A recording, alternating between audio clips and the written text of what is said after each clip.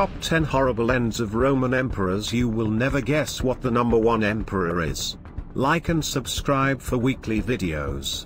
In the comments below, list one topic you think should be in a top 10 video and comment if you subscribe to this channel. We can all think of current presidents and prime ministers who seem a little out of their depth. Luckily for them, the worst that can happen to them is being voted out at the ballot box.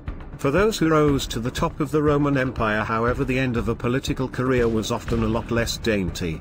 If you messed up, then there were always those who were willing to replace you, often over your dead body. Here are 10 Roman emperors who suffered horrific downfalls. 10. Vitellius. The year 69 AD was an exciting one in Rome. Known as the Year of the Four Emperors, it saw a number of people gain the imperial throne only to lose their lives soon afterwards. Vitellius was perhaps the most interesting of the figures who donned the imperial purple. In an age where people spent fortunes on banquets, Vitellius outaped them all. One of his proudest creations was the Shield of Minerva, defender of the city, a vast dish made from the livers of pike, the brains of pheasants and peacocks, the tongues of flamingos and the milt of lampreys, brought by his captains and triremes from the whole empire, from Parthia to the Spanish Strait. He was also known for snatching bits of food from the offerings made to the gods. Notably absent from his skills was that of soldiering. His short reign came to an end when Vespasian, declared emperor in the east, turned up in Rome. Vitellius agreed to abdicate in peace when most of his followers abandoned him, but the opposing soldiers refused to let him. He returned to his palace to find even the servants had fled. He was dragged from his home and paraded through the streets of the city. But they bound his arms behind his back, put a noose about his neck, and dragged him with rent garments and half-naked to the forum. All along the sacred way he was greeted with mockery and abuse, his head held back by the hair, as is common with criminals, and even the point of a sword placed under his chin, so that he could not look down but must let his face be seen. Some pelted him with dung and ordure, others called him incendiary and glutton, and some of the mob even taunted him with his bodily defects. His last words before execution were, "Yet I was once your emperor." 9. Caligula. Becoming emperor at a young age may not be the best start in life. Imagine being just out of your teens with all the power in the world. His position did not escape a young Caligula who told people, "Remember, I can do anything I please to anybody." Raised in the deadly court of the Julio-Claudian family, he had seen many close relatives die suspicious deaths which must have affected his stability and made him somewhat paranoid. Among Caligula's most famous acts were waging a war against the god Neptune, declaring himself a god, and kissing his wife's neck before telling her, "Off comes this beautiful head whenever I give the word." Such actions do not tend to make people very loyal to you. When he turned his fondness for deadly jokes on his guards and senators, however, they decided to cut short the god's reign. The conspirators trapped Caligula as he walked between the theater and the palace and fell on him with swords. One blow severed his jaw and others fell as the emperor slid to the floor. According to Tacitus, his last words were, "I'm still alive." Alas, he did not have much time left when that would be true. 8. Petronius Maximus. By the 5th century the Roman Empire was in a tough situation. Enormous quantities of Goths and different people groups from outside the domain had moved into Europe and were cutting out realms of their own. The intensity of the head was continually being tested. However, rulers actually possessed energy for different exercises, like tempting the spouses of their officials. At the point when Valentinian had intercourse to the spouse of Petronius Maximus, he additionally made an incredible enemy. Maximus persuaded Valentinian's watchmen to kill him, which they did while the sovereign was rehearsing bows and arrows. Seeing a pleasant new position opening, Maximus had himself proclaimed the new ruler and wedded Valentinian's widow Eudoxia to cause himself to appear to be more real. It didn't work. Eudoxia approached the assistance of the Vandal Lord Gaiseric. He turned up with a military and Maximus' rule was brought to an insignificant end. With information on the Vandal advance, Maximus surrendered the city, yet as he rode away a group saw their escaping sovereign and battered him to the point of death. After 3 days the Vandals showed up in Rome, sacked the city, and gave us the advanced importance of the word miscreant. 7. Elagabalus religion is consistently a hazardous subject to raise, yet head Elagabalus chose to chance carrying another and unfamiliar clique to Rome. Going to the seat at the time of around 14, Elagabalus was named due to his situation as the main minister toward the eastern sun god Elagabal. This commitment to an alternate god was only one explanation Elagabalus didn't get by for long. Ascending to the seat due to his direct relations to past sovereigns and the impact of his mom and auntie. Elagabalus might have delighted in mainstream uphold, yet his sexual and strict exercises made him profoundly disagreeable. He endeavored to have male sweethearts put in places of power, however he likewise wedded one of the hallowed Vestal Virgins in a blasphemous function. Huge amounts of cash were guaranteed to any specialist who could give the ruler a vagina. While power makes everybody a little erratic, his exercises were excessively much for the Romans. Notwithstanding endeavors to satisfy his powers, the military turned on the ruler. He made an endeavor to escape, and would have away someplace by being put in a chest had he not been found and killed, at 18 years old. His mom, who grasped him and clung firmly to him, died with him. Their heads were cut off and their bodies, in the wake of being stripped exposed, were first hauled everywhere on the city, and afterward the mother's body was thrown away someplace or other, while his was tossed into the Tiber. 6. Commodus Marcus Aurelius is often held up as one of the wisest people ever to rule. Yet his death brought about the end of a period of calm and peaceful rule. While the previous 5 good emperors had been adopted by their predecessors because of their talent and abilities, Marcus Aurelius chose to leave the empire in the brutal hands of his unstable son Commodus. As soon as Marcus was dead, Commodus abandoned his war against the German tribes to rush back to Rome and all the pleasures he could find there.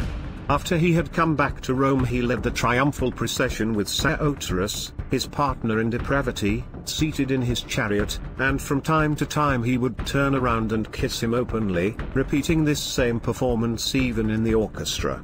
And not only was he wont to drink until dawn and squander the resources of the Roman Empire, but in the evening he would ramble through taverns and brothels.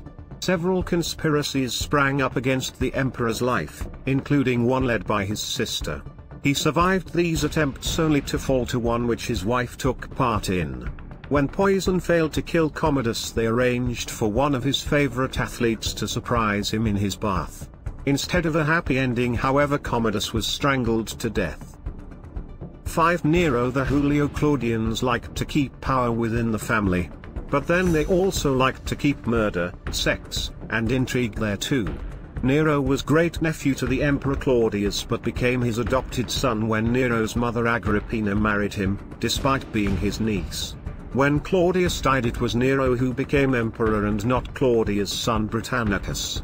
Poor Britannicus soon died in mysterious circumstances and Nero was undisputed ruler. Despite his mother attempting to influence his rule, supposedly through incest with him, Nero decided he liked his power to be entirely in his own hands.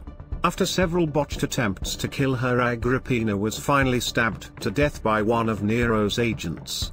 She told her assassin to stab her in her womb as it had given birth to such an unnatural son. Nero's rule was given over to his own pleasure and desire to be an artist. When he competed on stage in poetry and singing, everyone had to watch him. Some men faked their own deaths in the audience to escape his art. When several generals rose up against him, Nero did that until it was too late. He spent time arranging his burial plot and seeing how pretty it was, remarked, "What an artist dies in me." With the aid of an assistant, he managed to drive a dagger into his throat. 4. Joannes. In spite of the dangers related with being Roman sovereign, there were consistently individuals who appeared to need the seat. At the point when the head honorius passed on, his child was far away in Constantinople. This force vacuum was filled when Joannes, a high-positioning government employee, guaranteed the crown. When the Eastern ruler sent a power to eliminate Joannes, it was vanquished and the pioneer caught. Joannes indicated benevolence to this man as he would have liked to arrange a harmony settlement with the Eastern sovereign. This kindness was lost as the emissary worked up a scheme against Joannes. The ruler was caught by his adversaries and not demonstrated any benevolence. They brought him out in the hippodrome of Aquileia with one of his hands slice off and made him ride in state on an ass, and afterward, after he had experienced a lot of abuse, the stage entertainers there, both in word and in deed, he put him to death. 3. Valentinian. The Roman Empire in the 4th century was surrounded by enemies. While the empire was able to keep most of them out, the situation required emperors to spend most of their time campaigning in various wars. This could be aggravating, and for Valentinian it proved so annoying that it killed him. When a tribe called the Quadi were angered by Romans building forts on their territory, they sent envoys to the Romans. The Romans invited the Quadi to dinner to discuss matters, and promptly murdered their guests. This pushed the Quadi into forming alliances and invading Roman lands. This required Valentinian to come in person to crush the invasion. When the emperor turned up with his army, the tribes were soon crushed, but, fatally, the emperor agreed to meet with a Quadi representative. When the Quadi refused to accept full responsibility for what had happened, their envoys had been treacherously murdered after all. Valentinian became so enraged with their attitude that a blood vessel in his head spontaneously exploded. The emperor collapsed and died. 2. Carus. Carus was another emperor who had dealings with the Quadi, though his were rather more successful. After being acclaimed emperor by his troops, Carus led victorious campaigns against the German tribes before turning his attention to the Persian Empire in the east. Here too he had brilliant successes.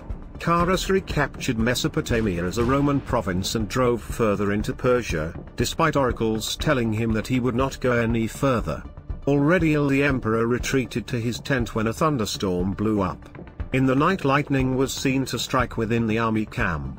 When the emperor's tent was opened in the morning, he was found dead inside, apparently struck by lightning. This death from above was seen as a sign that the campaign should be abandoned, and the Romans marched back the way they came. 1. Valerian. Carus had not been the first Roman emperor to attempt to bring the Persians to heel. With the growing Persian Empire threatening much of the Eastern Roman Empire, many emperors had been forced to wage war against them. Perhaps the most unfortunate was Valerian. Seeking to recover lost lands, he managed to reclaim much that had been taken by the Persians, but his army was struck by an outbreak of plague that left him lacking manpower. Despite this, Valerian led his men out against the Persian Emperor Shapur. At the Battle of Edessa, the two armies met, to the complete destruction of the Roman force. According to Persian inscriptions, which graphically show Valerian being brought before Shapur, the Romans were entirely defeated and captured. For the first time in Roman history, an emperor was captured alive by a foreign enemy. While the captive soldiers were set to work digging water channels in Persia, Valerian suffered a worse fate. According to Roman sources, he was flayed, and his skin, stripped from the flesh, was dyed with vermilion, and placed in the temple of the gods of the barbarians. Others claim that the former emperor was turned into a footstool for the Persian kings.